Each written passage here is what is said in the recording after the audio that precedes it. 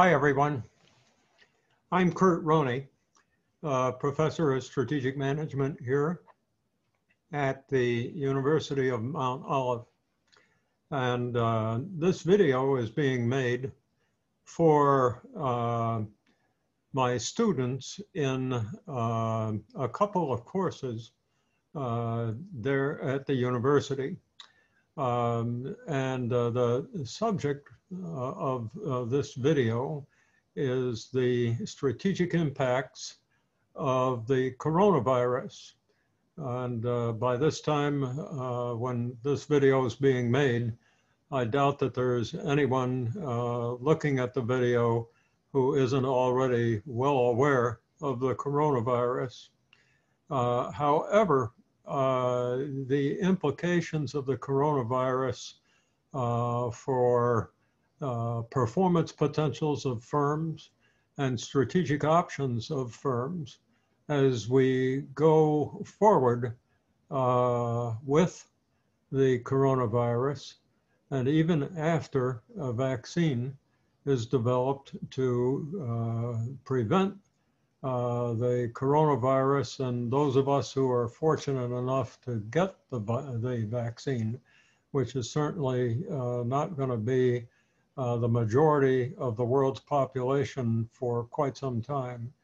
But our companies, ourselves, will be impacted by the virus. Its impacts on industries where we do business or that affect our businesses. So these implications, these effects are going to be with us for quite a while. So the purpose of this video is to try to look into that issue and try to understand what the potential consequences and ramifications of the coronavirus will be as we go forward. Now, if you've read very much at all about the coronavirus in industry, you will know by this time that it's almost impossible to predict exactly what to expect and when to expect it, because so much remains unknown about the timing and the effectiveness of potential vaccines, as well as therapeutic approaches, medicines to treat the patient that suffers from the virus. And there's quite a lot of research and development going on, both to produce vaccines and to produce medicines to treat patients who have contracted the coronavirus. So with that in mind, it's really difficult to predict and with any great confidence just when and how the consequences will occur. But we've already seen some, and there's been some very good writing about the implications of the coronavirus strategically. Well, perhaps not strategically, but at least on various industries. So with that in mind, I'm going to try to summarize the strategic implications of some of our readings in my classes. And these readings have come from three publishers primarily. First, The Economist magazine, both the magazine itself and its online virtual version, where the Economist has published a great deal of very insightful information about the coronavirus and its impacts in all walks of life, including commerce. Another source of the writings that we've been looking at is the consulting firm McKinsey and Company. And McKinsey simply is a bastion of intelligence and knowledge with lots of talent to study issues such as this. And I say such as this because McKinsey has a regular stream of publications on topics that are relevant to businesses and business people. If you haven't checked out the website of either of those sources, The Economist and McKinsey and Company, I certainly encourage you to do so. The last source is the United Nations, and particularly, and its acronym is UNCTAD.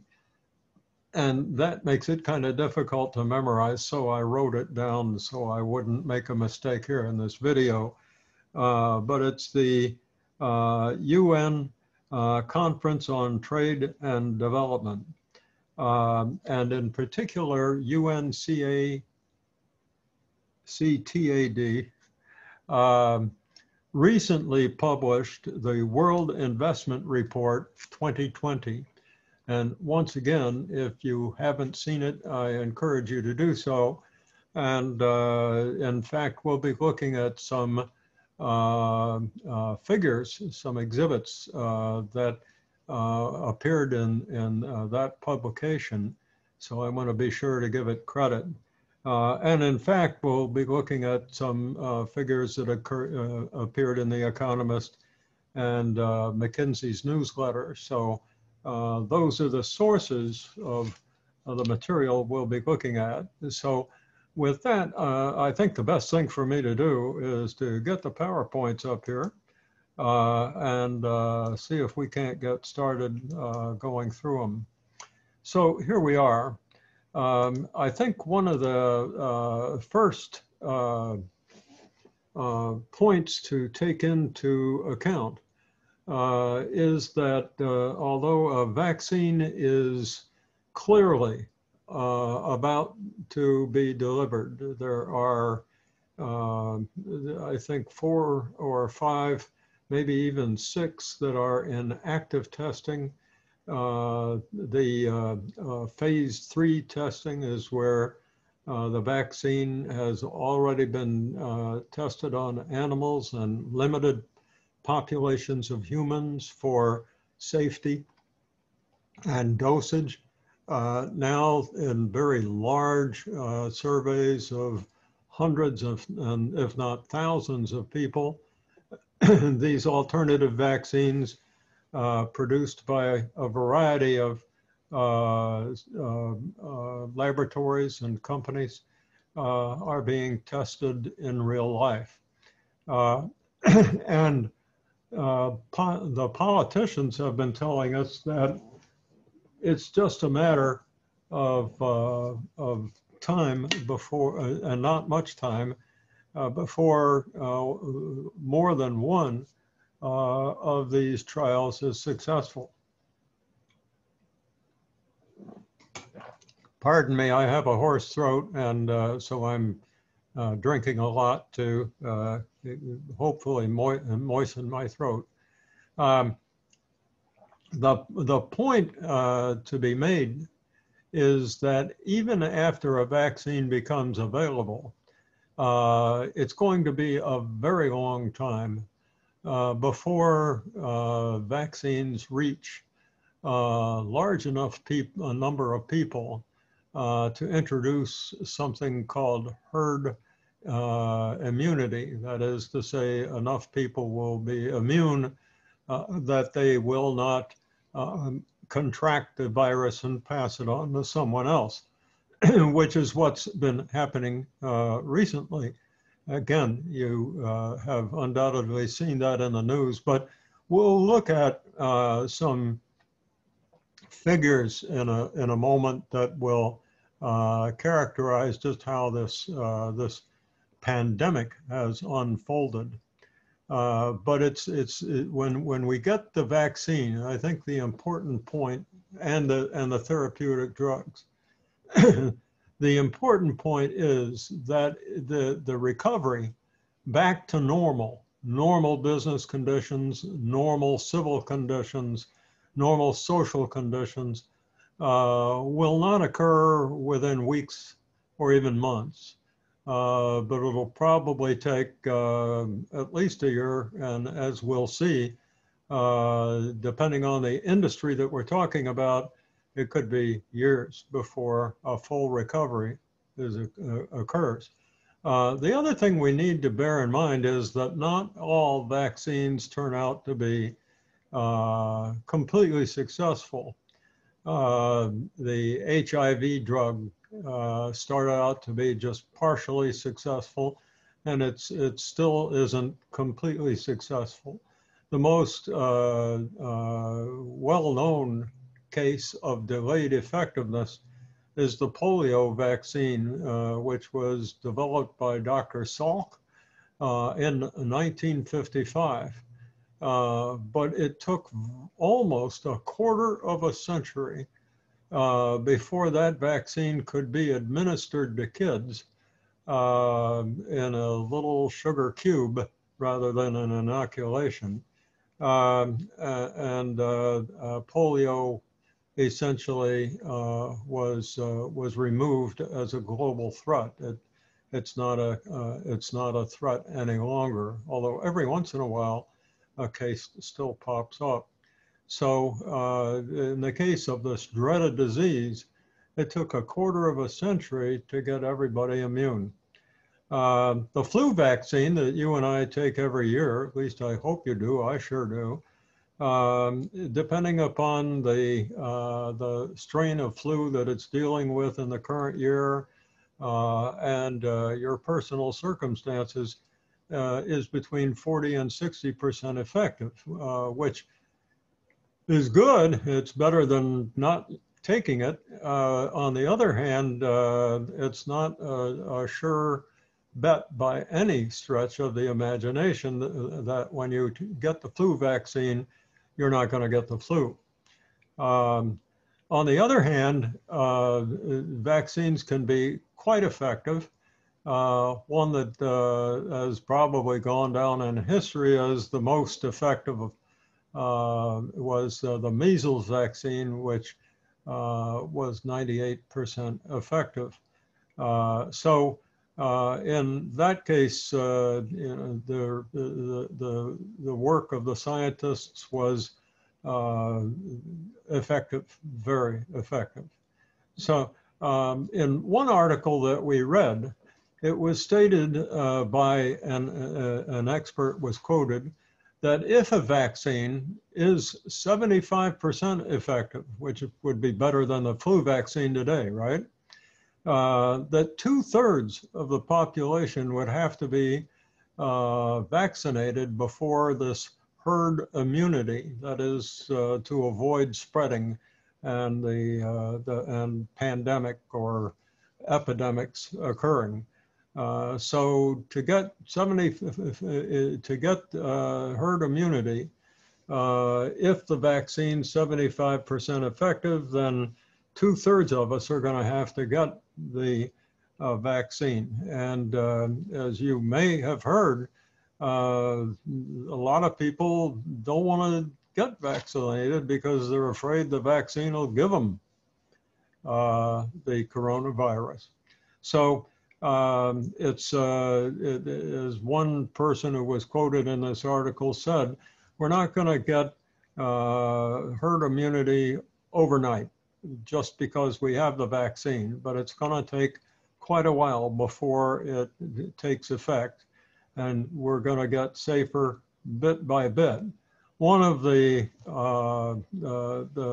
contingencies will be the availability of raw material and all the infrastructure requirements to make and package and distribute the vaccines. I think it's important to bear in mind also that you and I are, as we look at this slide, we're thinking about ourselves here in the United States. But today, as I'm making this video, the pandemic is rampant in one of the two largest nations population-wise in the world, and that's India. And India is not well set up to deal with this problem.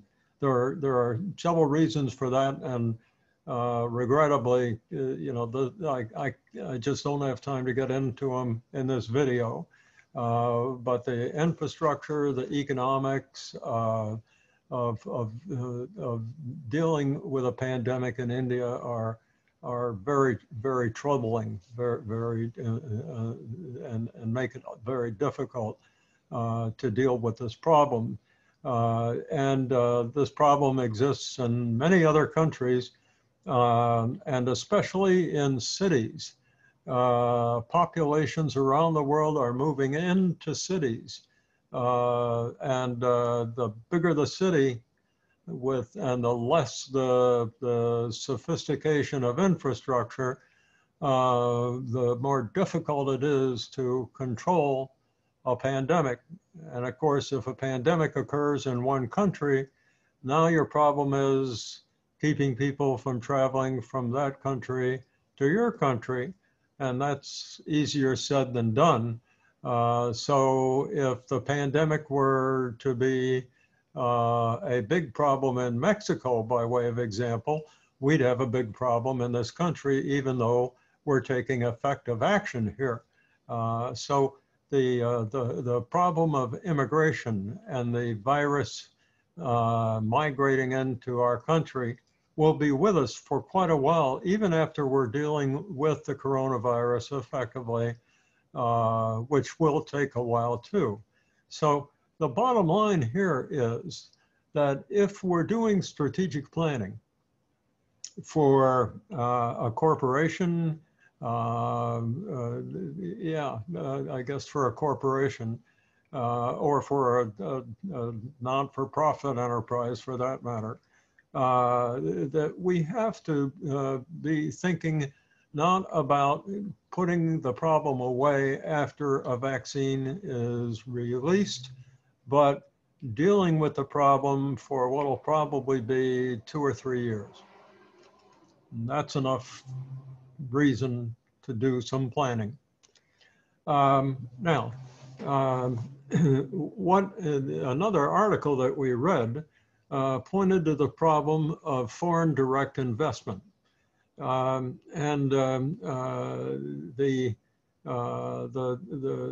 direct investment in this, and by this we mean investment by one country into another country for permanent purposes. And in this case, we're talking about other than investing in stocks and bonds and financial instruments, but rather investing in property, plant, equipment, businesses, commerce, and so forth. So global FDI, it has been estimated, will drop about 20% this year, and another 5 or 10% on top of that next year. So this again gives us pause for thought.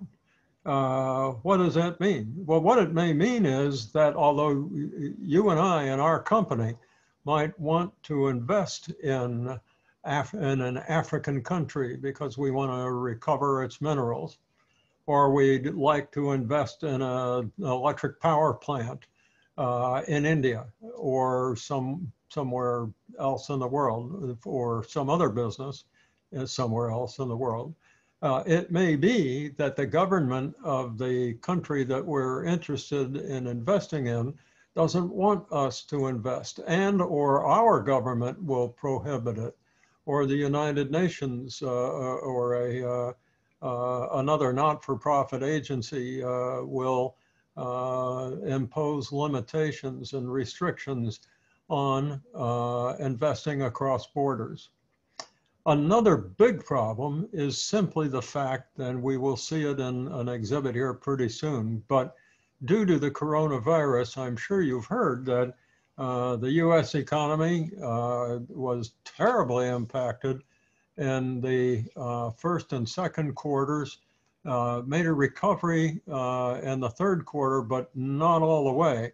And another recovery is expected in the fourth quarter. However, at the end of the year, estimates vary. Again, we can't be precise in this stuff, but estimates anywhere from 6 to 9% reduction in US GDP this year. A little worse in Europe. And the impacts differ in various countries. Surprisingly, and this raises all kinds of debate and argument, but apparently China's economy, where all this began in the city of Wuhan, where I've been to Wuhan, and I'm a manufacturing kind of guy, and Wuhan's a manufacturing kind of place. But in any event, this began in Wuhan, and I imagine Wuhan has been a little less profitable than other parts of China where technology is produced in the southeastern portion of China. In any event, China's economy is apparently going to grow 3 or 4% this year. So if the US drops 5 or 6 or 7% and China grows 3 or 4%, you've got, give or take, a 10% gap in the growth rates of those two economies. And by the way, that gap has existed now since 2013. On a purchasing power parity basis, China's economy is larger than the US, not on a per capita basis, but, and that's because there are 1.4 billion people in China, 1.3 billion plus in India, which will soon have more people in China. But be that as it may, if corporate profits are down in a country, and bear in mind that corporate profits are down a lot more in some countries than in the United States, that provides less retained earnings, less capital to invest in, or to make foreign direct investment, or simply domestic investment, just whether we invest in our own country or in another country. If we do it in another country, it's foreign direct investment. But corporate profits account for about half of foreign direct investment. So with lower profitability due to the coronavirus, economic activity across borders is going to be subdued for some time. And again, we'll see a graph here pretty soon that'll make that a little more graphic for you. Sadly, the countries that need that investment the most will get it the least. And that's because, among other things, they'll still be fighting the coronavirus when we probably won't be. Here's an interesting graph. Trying to remember which one of those sources I got it from, and it's probably McKinsey, but I should have put the reference at the bottom of the graph, so shame on me. But the point of this graph, if you take a look at it, is that the blue line, which is foreign direct investment, has not been keeping up with GDP and foreign trade. So although trade has kept up with GDP, that's the little dotted line, foreign direct investment hasn't. And it sort of has stalled since the Great Recession, financial recession of 2008 and 2009. And so you can see across the top of this graph that back in the 1990s, foreign direct investment was growing quite rapidly, over 15%. Trade was growing at 6%, GDP less than that. We get into the 2000s, GDP has just, growth rates have doubled to an average of 7%. Trade has stepped up to 9%. Foreign direct investment has slowed down a little from 15 to 8%. And then we get into the most recent decade, and you can see that GDP grew less rapidly, grew slower. So did trade. So those two were in lockstep, no surprise there. But the big surprise is foreign direct investment, which just stalled. So that's the jumping off point for what we see here. Again, let me get a drink. The y-axis is the indication of the amount of foreign direct investment. So you can see back in 2015, it was about $2 trillion. But if you look over at 2021, we're going to get down to about 800 million. That is a drop of 60%. And by last year, the drop already was 40%. We had dropped down to 1.2 trillion. But now we're going to drop down from 1.2 trillion, I'm sorry, 1.5 trillion.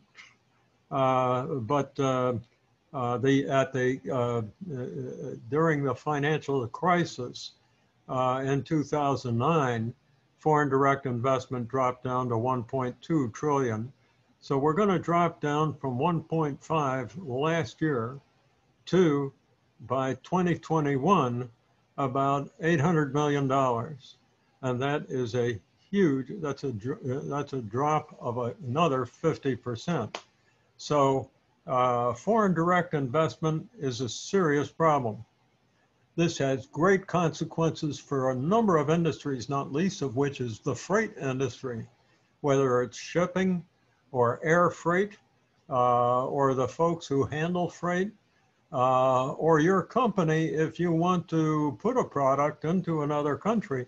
You know, the reason for this drop is, first of all, the financial limitations and the tendency of countries to nationalize and regionalize, to bring business closer to home. There's, you're probably familiar in the news with this consternation between China and the United States, and the United States trying to bring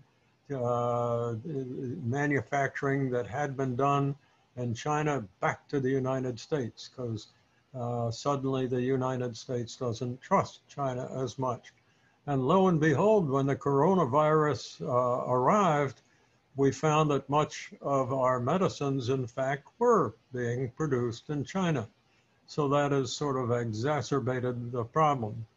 Long story short, many industries are going to cause this problem and be affected by this problem. We'll try to get into that a little further as we move along here. So this is not the best graph that I have produced, but you can see I had 3 holes in it and I just copied it on my scanner. But what this shows is the decline in the trade depending upon the industry. And you can see that the various lines represent various industries. So the dotted line at the very bottom is the automotive industry. It's supposed to be a representation of the automotive industry and a forecast. And you can see that the bottom is reached right around the end of this year, but it persists into next year and does not get up to the 2019 level, which is 100 on the y-axis. That is 100 represents the 4th quarter of last year. And so it won't be until the end of 2023 or 2024, when the auto industry is, really back in full swing, if this forecast is right. Now, the line right above it is the apparel industry. And here we have the significance of producers in Asian countries, not just China either. Once again, this has a big impact on retailers, has a big impact on the possibility of producing at home rather than producing offshore and or importing. The line right above it is machinery and equipment. And you can see that we'll get back to about 100, about the last level of last year at the end of 2022. The lines up above are represent more products with immediate need that are non-discretionary in nature. For instance, food and agricultural product and a lot of chemicals. So the point here to be made is simply that the industry that we're in or doing business with, if we're supplying it, will have its own unique characteristics based upon the effects of the coronavirus and the relative difficulty of recovering from it. This is a graph that came from the UN CTAD, as did the one prior, I believe. This sort of tracks the sequence by which these impediments to trade occur. And again, please let me get a little sip of tea here. I've got two things going. I've got the tea, and then when I'm desperate, I've got coffee with cream in it. The problem is that I'm recording this video late at night. The more coffee I drink, the later, even after now, I'll have to stay up. Anyway, I need a moist throat. So we start out in 2020 with a lockdown, and we're all familiar with the lockdowns. And of course, that really put a crimp in the economy. It brought everything, many industries down. It certainly didn't bring the video conferencing industry down. I'm recording this on Zoom, and you're going to be looking at it on Zoom. And Zoom has been one of the most successful technology companies in the world during the pandemic. And that's because we all need Zoom's services so much to continue doing business or getting an education or giving an education. Anyway, as we pointed out earlier, with the business going down and trade going down, there's an effect of volume on profitability. And in this particular case, with lower volume, profit margins go down. And remember that it's the profit that fuels 50% of foreign direct investment. So on top of that, the third arrow down, which is taking us well into 2021, notice, is that there are investment restrictions by various regulators depending upon the conditions in their country or conditions in other countries where they don't want new people or products to come from so that they can protect themselves from the virus. Moving on along then, what can happen is that as a result of these first three items, it could be that we'll have a longer lasting recession. I hope this isn't true, but what would happen is that the projects and the new investment projects in particular would be shelved, would be curtailed until the global economy got stronger again. And then finally, as we move along, there will be adjustments in the way business is done in supply chains, global supply chains, and higher degrees of autonomy, as we were talking about, producing more at home, importing less, and so forth. But what we've got way out to 2030, this is a long range estimate, what we see happening is that the structure of industry changes, whether it's supply chains, financing, the marketing of product, whether we do business regionally rather than globally, and so forth. But whole new structural restructurings will occur as a result of these prior changes that have occurred. So you are on the cusp of a whole new industrial world, doing business unlike the world that I did business in. So the kind of trade, the kind of manufacturing or setting up manufacturing that I was used to when I was doing my thing, probably will be completely altered because of what we're going through right now. It's real food for thought, because if you're a student watching this video, you're going to be affected by this. The real question is, what will those changes be? And quite honestly, old guys like me are not in a very good position to tell you, because we think the way we used to think rather than the way people are going to have to think. Here's a little exhibit from, this may have been from that Economist article, but I'm not sure. Anyway, the article pointed out that as this thing broke, we were in all sorts of change taking place at present. You know, a lot of these changes that will occur in your industrial life were brewing even before the coronavirus arrived. All kinds of new technology, protectionist tendencies due to international conflicts.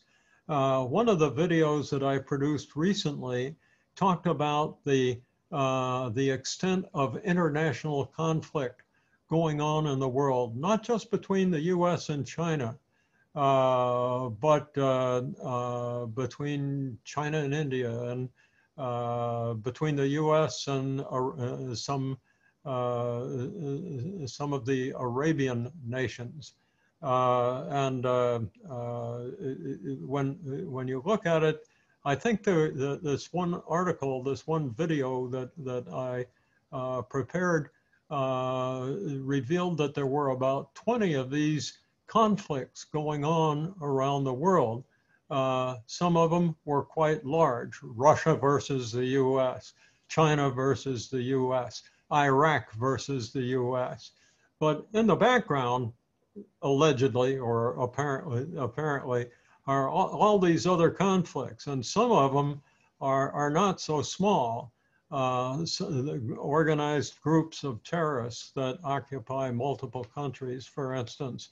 So as a result of these things, lots of tendency to bring industry back home. And then, just to make matters more difficult, we've got this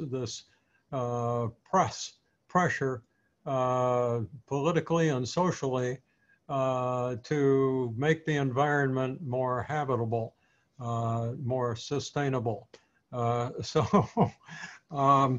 the effect you can see on this slide of these things were changing economics and where things are produced, new hurdles or new decisions as to where production has to occur, and how we protect the environment. And while all this is going on, and there's a lot of conversation about it, bam, comes COVID, the coronavirus, interrupts production and supply chains, introduces a global recession, supply chains get all broken up.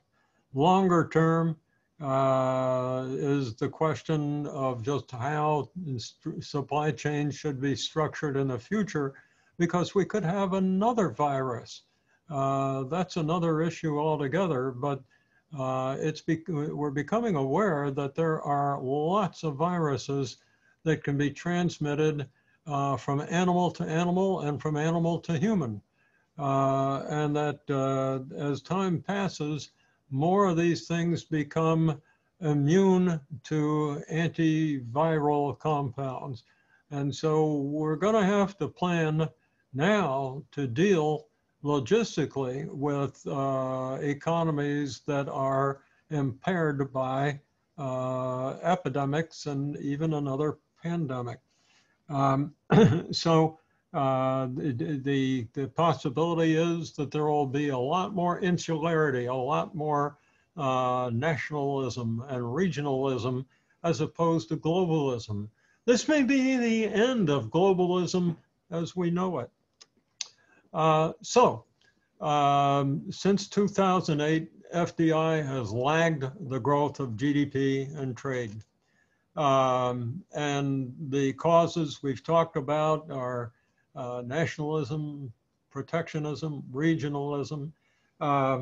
The article that from the UN talked about possibilities of robotics taking on the work of people, so that if people get sick, the production line can still go on. It also is true that we can digitalize the way we identify where we want to have a product produced. We can put digital instructions into robots and machining centers and put that machinery wherever in our region we feel we're comfortable, and it's close enough that we can get to it and get shipments from it rather than perhaps from the other side of the world. And a good example is 3D manufacturing. I don't know whether you're familiar with it or not, but we can now make with deposition 3D manufacturing. If you don't know about it, Google it. If you do know about it, you know what I mean. But we can program a machine that will layer by layer produce a product. What is amazing to me, and this has existed for quite a while, is that we can make a product out of metal, powdered metal, and then bake it and it becomes hard metal. But we can make a product this way with cavities in it and so forth, so that it might be a valve, or it could be a pretty sophisticated machinery component. If we had to make it the old way, we would do tooling, and we would make the pieces of that little subassembly and then weld them together. And the result is that those welds could break. When we make parts by 3D manufacturing, they're actually stronger than the old way. And yet we can put machining centers and 3D deposition machines in manufacturing cells around our region, if not around the world. And they'll work pretty much in another location the same way they work in our location. Probably still have to have some trained operators there, but in any event, these technology trends are enabling us to deal with the impediments imposed on us by phenomena such as epidemics and pandemics. So this article talked about the possibilities of reshoring, that is bringing things back from China or wherever, regionalization by taking advantage of digitalization so that we can put these machining centers and whatever other apparatus in duplicate operations. The operation looks the same no matter where it happens to be geographically, and control it and instruct it digitally. We can, and another response to this situation, and of course all of these are strategic in nature, is to diversify your supply sources. Again, what did we run into with medicines from China? They were almost, in many cases, made in just that one location. And they're still being made there. And to my knowledge, most of them are getting into this country. But there is a desire not to be dependent upon China because another pandemic could occur or a political rift could occur. So maybe we'd like to diversify our supply sources, and maybe what we'd like to do is have them in our region, if not back in our country. Because in some parts of our region, labor costs may be lower, material costs may be lower. It may just be more advantageous to produce it other than in our country, but not so far away that we can't get control of it when we need to.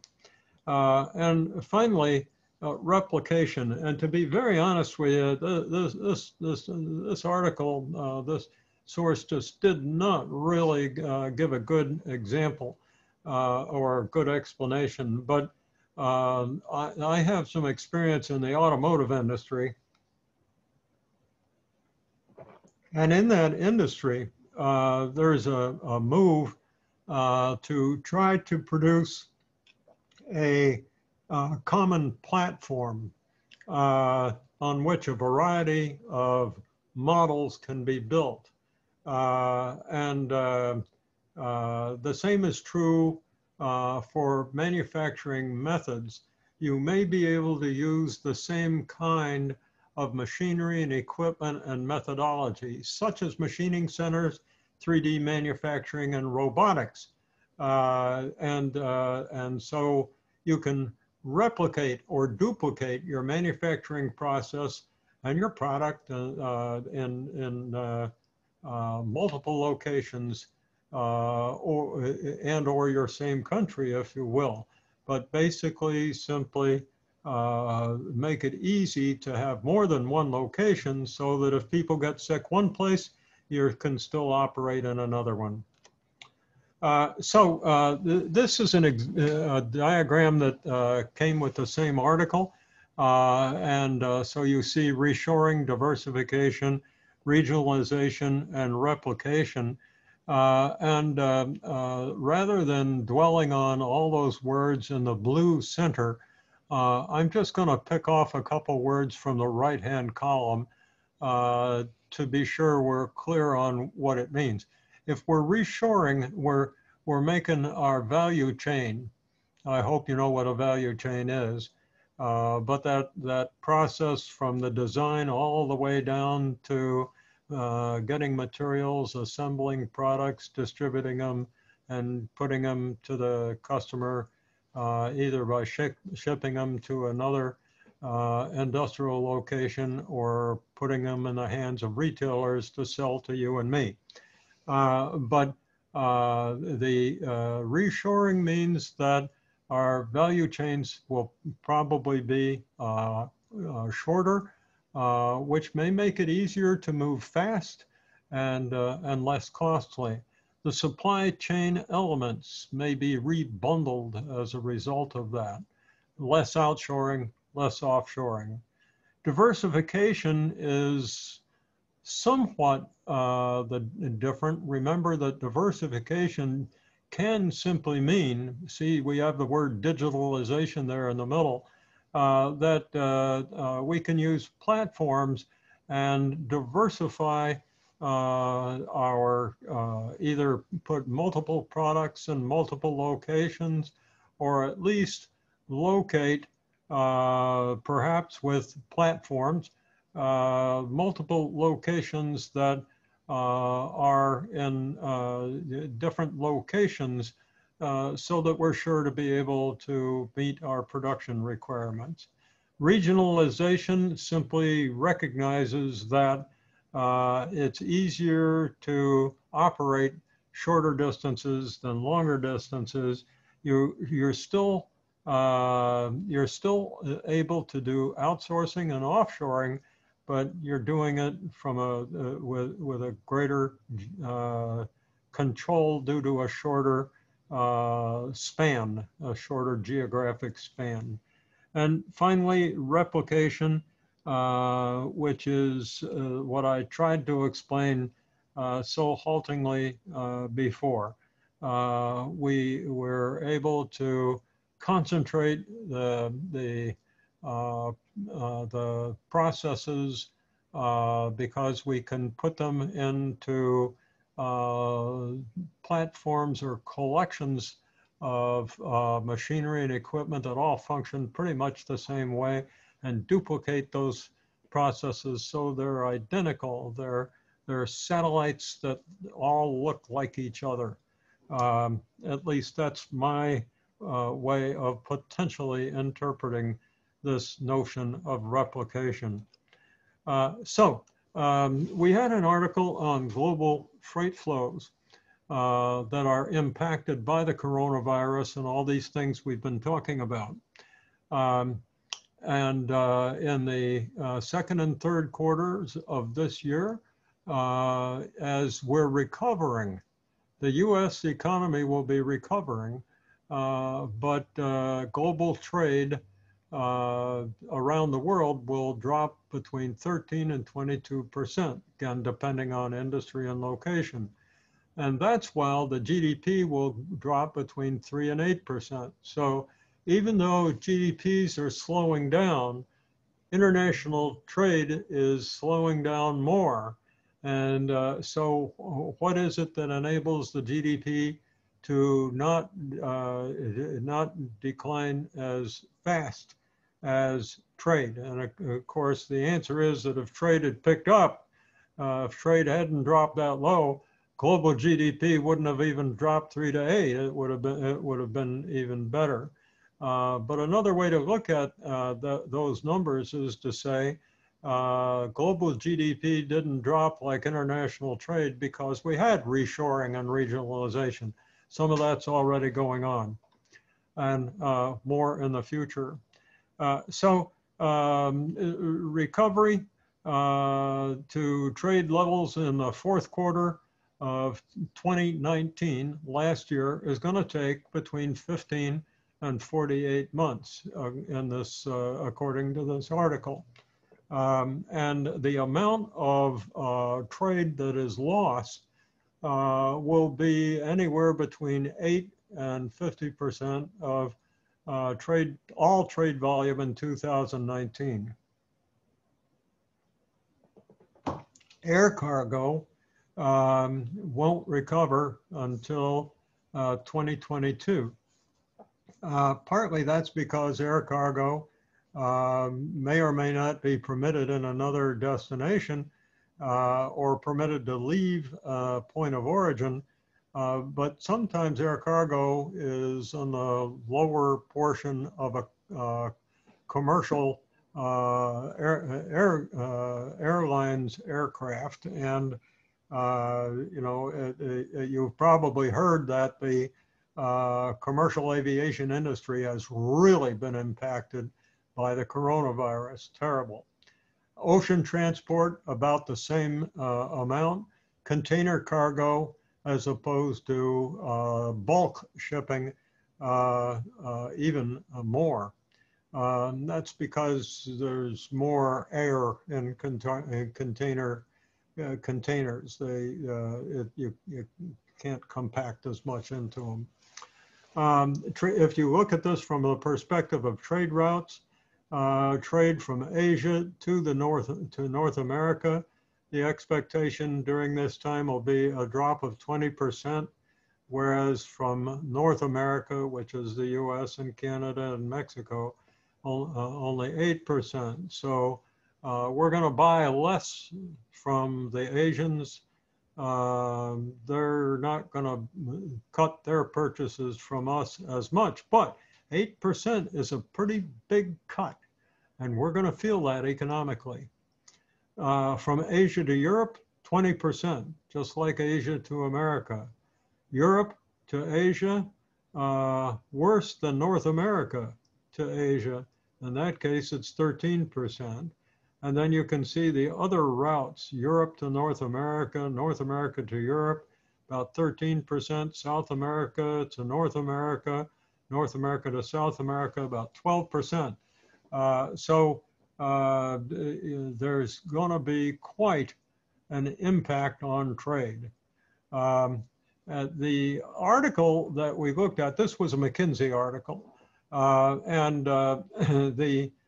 as a matter of fact, I think I've actually got that one somewhere on my desk here because I was looking at it just recently.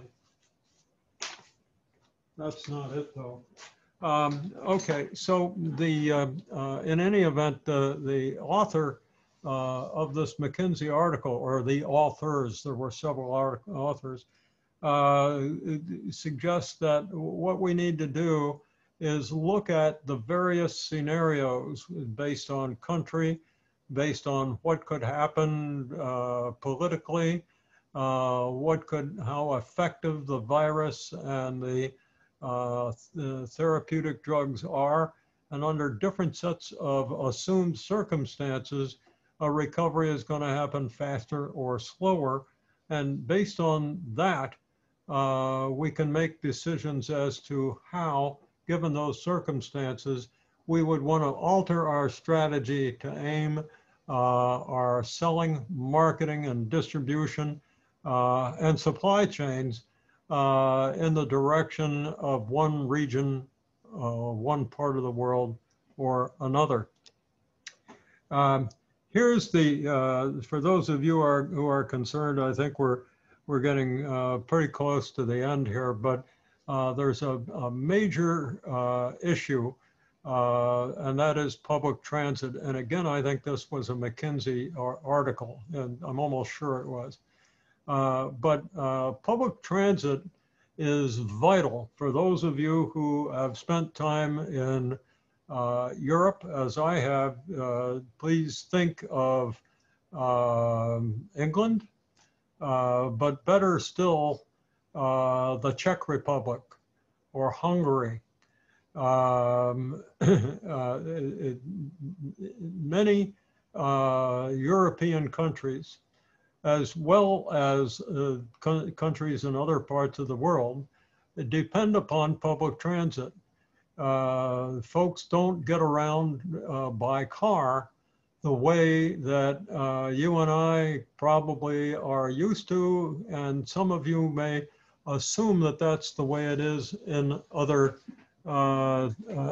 countries. That's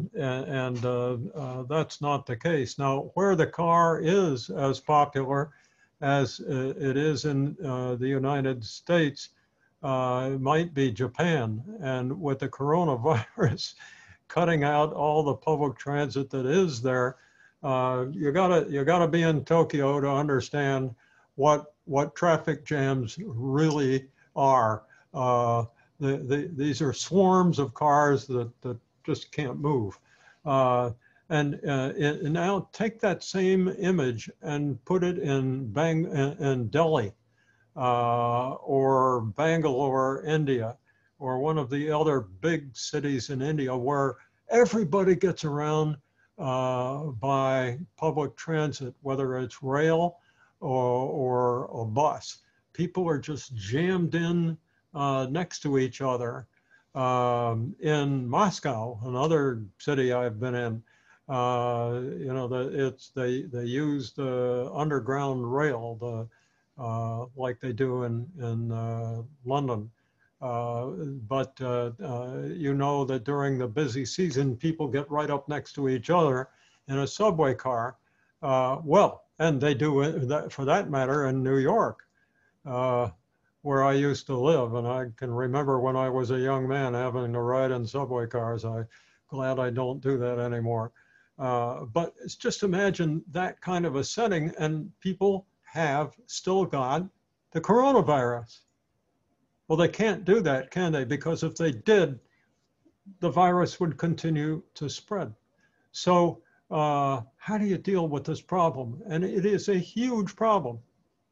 And if you then extend this problem from buses and subways to airplanes and crowded thoroughfares, where in India, for instance, many of the vehicles that people ride in are not the kind of vehicle that you're used to.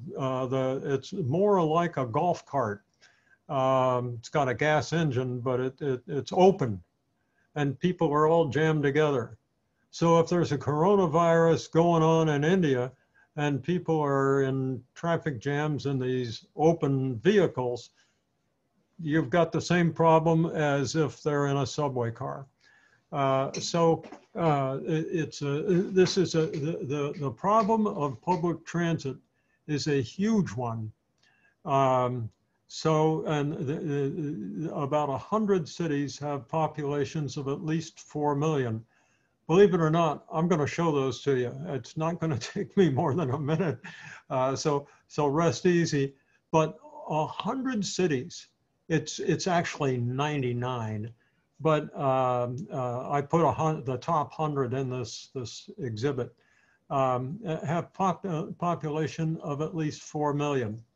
And so these are pretty crowded locations, and most of them have difficulty controlling a situation like the pandemic.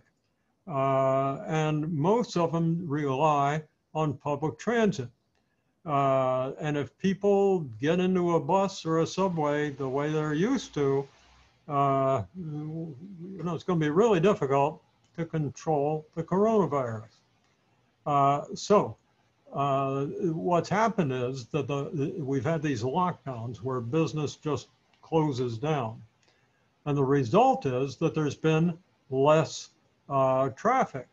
However, the coronavirus has, and my bullet B there isn't quite worded quite right, but depending on the circumstances, the safe transit capacity has been reduced to 15 to 35%.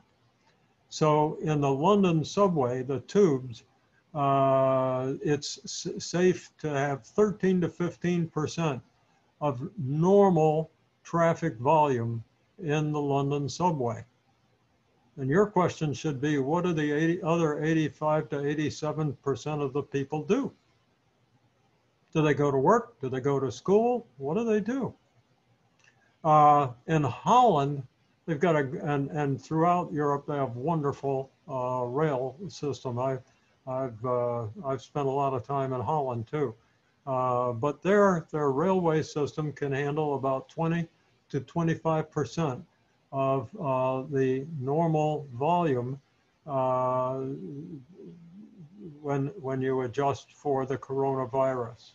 So as the economies of the United States and Europe get better, ridership is going to have to come back up again. Right now, it's come down so that there's less of a conflict between safe capacity and transit demand.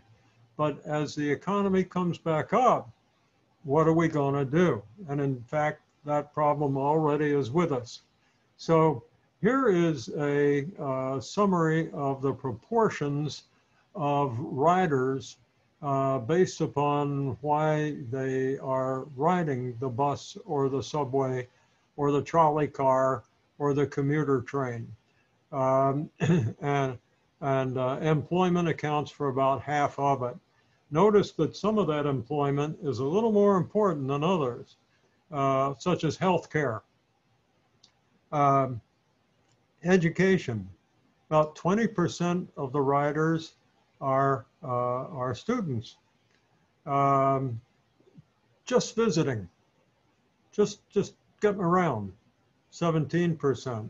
Maybe we can do without that. Recreation. Well, we need recreation, but you know, maybe we could do without that.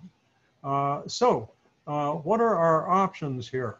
First of all, we could just say, you gotta have a pass because you're a student or you're a healthcare worker.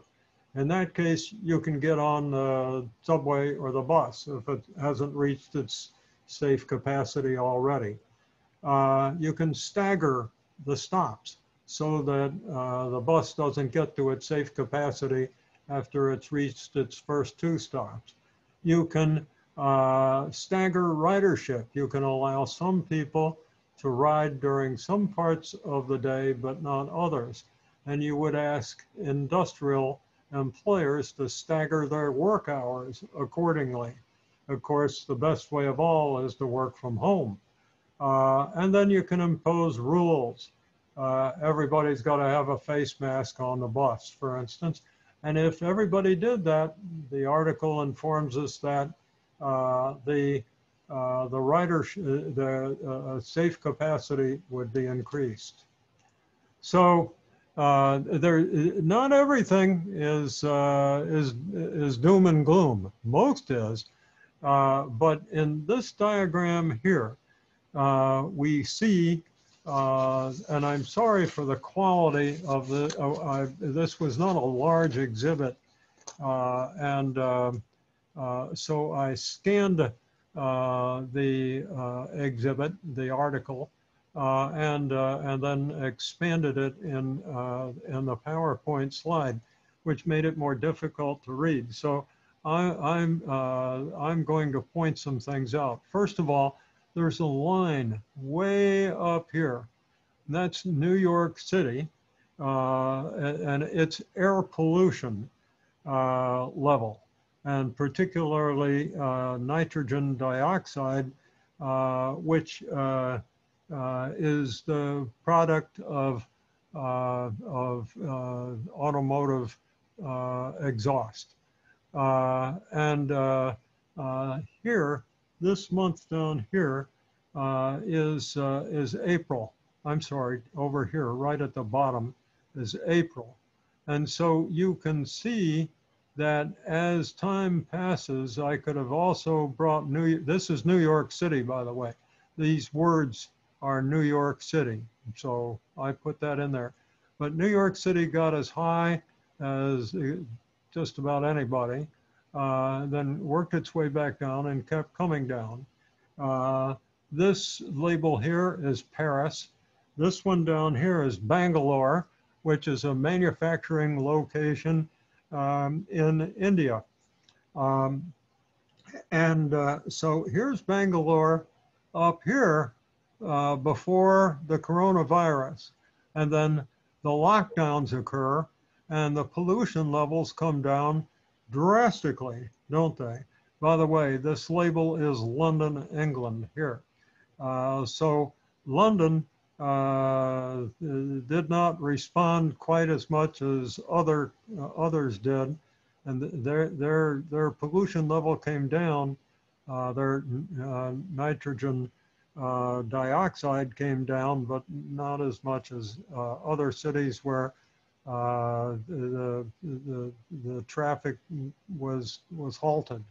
But you can see now that economies are recovering. The air pollution levels are picking back up. And by the way, this scale is air pollution. This is Paris, and you can see that after the pollution level went up, there were corrective actions taken to push it back down again, um, and so on. So when you have a lockdown, your air quality gets better. I don't know what's going to come of that, but some politician's going to figure out that lockdowns are a good idea. You can just see it coming. Anyway, this little diagram here reflects road traffic congestion. And this one is nitrogen dioxide, which is another very strong air pollutant from automobile exhaust. And all these little spots here are observations of different cities. But up here is Delhi, India, during the week when the lockdown began. And here it is 1 month later. And if you work your way over to the side, this is a pretty substantial reduction in air pollution.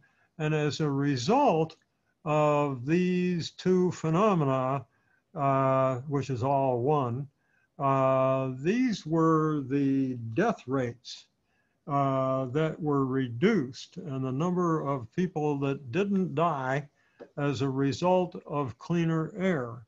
And the one at the very top is Delhi. And in this particular case, it looks like about 4,644 people did not die. And by the way, there's a number inside each of these circles. The size of the circle indicates the number of deaths per 100,000 people due to air pollution. And you can see that Delhi has a pretty big circle. The biggest one of all is this purple one. And lo and behold, that's our friend Paris. That gives me great reason for thought, because I kind of like Paris, and I speak French, and Paris, ça c'est une belle cité. That's a very, very attractive city. So to think that now that I know it's polluted, I'm going to have to watch myself. Okay, so we're about done here. Here are the first 30 of the top 100 cities in terms of population.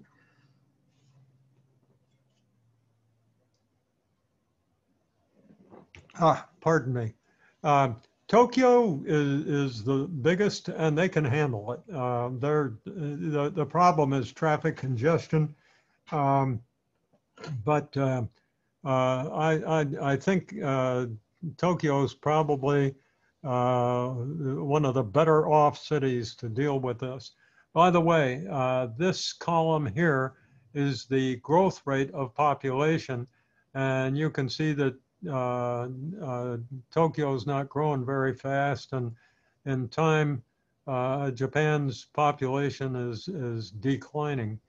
But here's Mumbai, or it used to be called Bombay, Delhi, both of which are in India, and Dhaka, which is Dhaka, I guess, and Bangladesh, which India and Bangladesh used to be part of the same country at one time, but their borders are connected. And you can see their growth rates are really fast.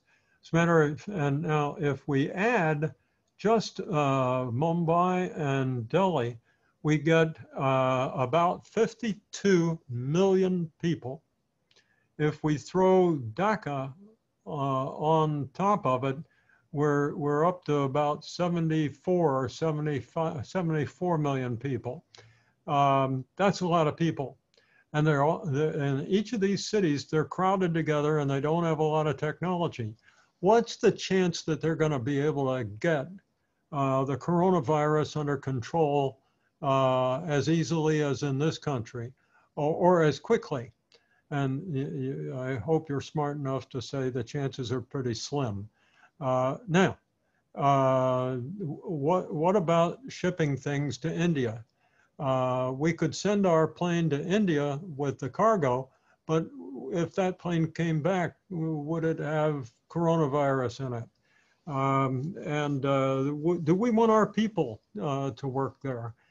Just what's going to become of trade between India and the United States? By the way, if we look further down in these lists, we'll see more countries in India. Here you can see Bangalore with just about 10 million people. By the way, New York City is pegged at 20.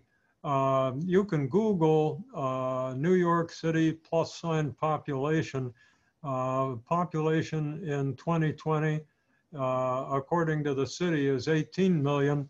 It really depends on how you count New York's population, because it's got 7 boroughs and it's got suburbs. I used to live in Harrison, New York, which was and I lived in Rye, another town up in the suburbs of Westchester County.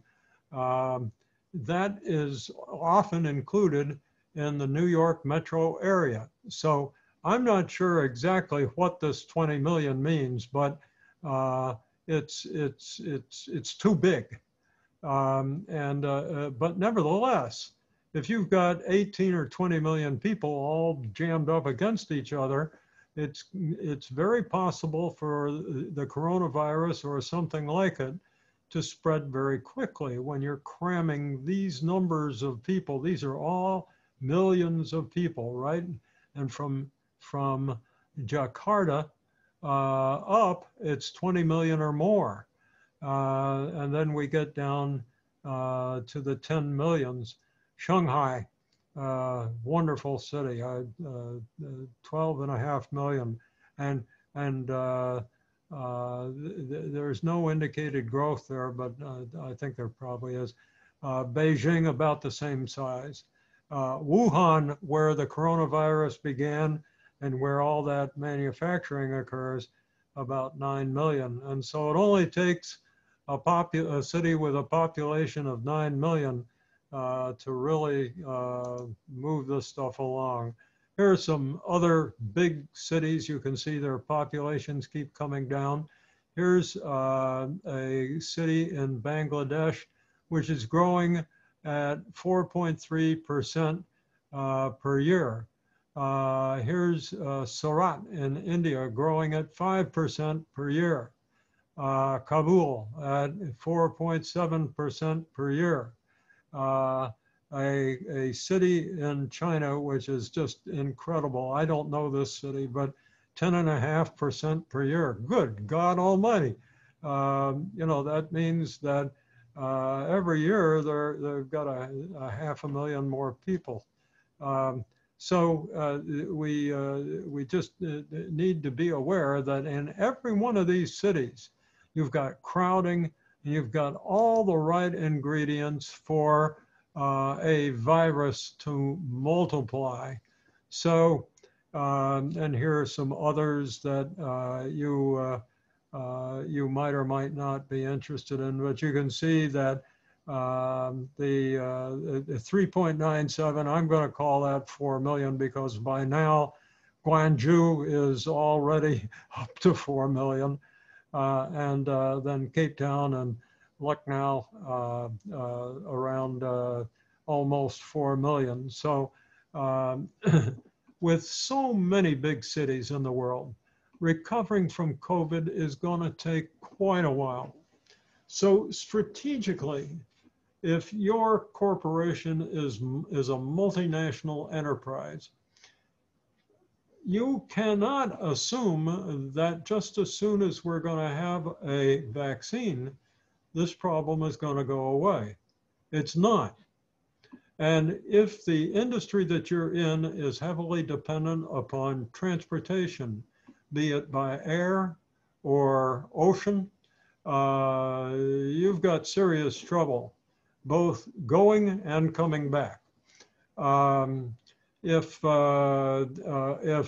you've been manufacturing a product in one of these cities because labor costs are cheap, you may not even be able to get the product anymore, but you're probably going to want to move your manufacturing, even though it's costly to do that, to some place that's safer and closer, and so forth. All the things that we've been talking about. So, because of the multitude of large cities and the congestion of cities, it's going to be very difficult to get this thing back under control. And that's the very first thing we talked about. It's going to be very difficult to return to normal right away. And so your strategic planning needs to start doing contingency planning.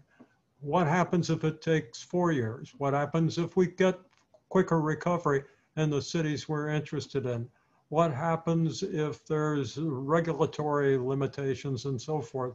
You've got to come up with a lot of what ifs and form strategic plans to respond to those what ifs. So with that, I will end this rather long video, but I hope it's been interesting to you, and I hope it's put a new light on the coronavirus problem for you. I can tell you that it wasn't long ago that I was thinking, and I still think, oh boy, I can't wait till I can get that vaccine. As soon as they've got that vaccine, I'm going to be the first one in line. I want that vaccine, even if it's only 50% effective. I'm hoping that when the coin flips, it's heads for me, and that it works for me. And very likely, with the good technology we have, maybe it'll be better than 50%. Maybe it'll be 90. But even though we have these devices that are going to help us address the coronavirus, it's going to be a long time before industry as we know it gets back to normal. And one of the things we concluded earlier is it may never get back to normal. It may be that industry value chains, industry technology, work habits, the way people go to work or don't, thanks to Zoom, that all that's going to change. And the way we do business as industry in the future, because of what we're going through now, will be nothing like it's been in the past.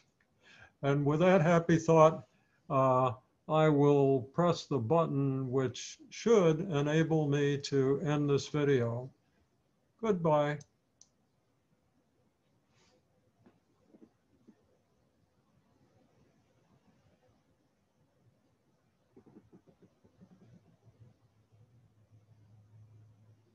Oops.